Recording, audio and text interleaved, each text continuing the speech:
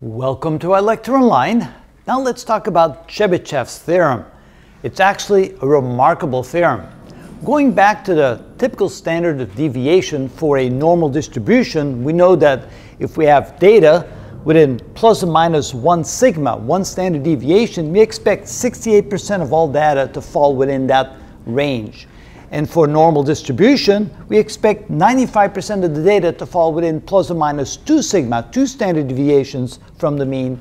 And we expect almost 100%, 99.7% of all the data to fall within plus or minus 3 sigma from the mean if the data distribution is normal. But what if the data distribution is not normal? Is there some minimum amount that we can expect to fall within plus or minus 1 sigma, plus or minus 2 sigma, plus or minus 3 sigma, or any other number in between, or more than that, it doesn't matter? Can we figure that out? And it turns out Chebychev did just that.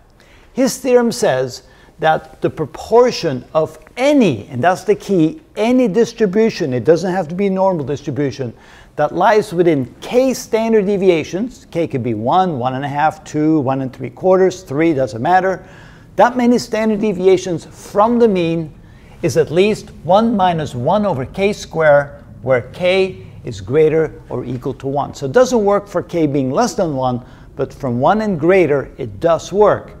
So again, the key is this applies to any distribution of data. And so what does that mean? Well, that means that if k is equal to 1, meaning plus or minus 1 sigma or 1 standard deviation, Chebychev said that at least 0% of the data falls within that. It can be more, but it's at least 0. So, well, that doesn't make a lot of sense. At least it's not that useful for plus or minus 1. But anything over 1, it does make a difference. For example, if k is equal to 2.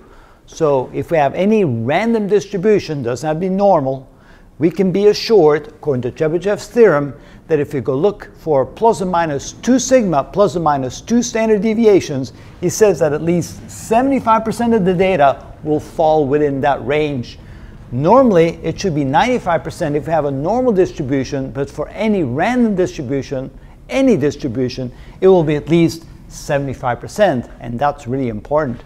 And then lastly, let's say if k is equal to 3, so we're looking for all the data falling between plus or minus 3 sigma. We know that for a normal distribution, it's almost 100%, 99.7%. But for any other distribution, Chebychev said that it's at least 88.9% of all the data. And the way it's calculated, you calculate the 1 minus 1 over k squared. In this case, if k is 3, 1 over 3 squared is 1 over 9. 1 minus 1 over 9 is 0.889 or 88.9%.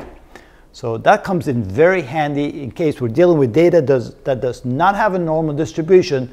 We can use Chebychev's theorem to calculate the minimum amount of data falling between plus or minus k sigma, k being 1 or greater.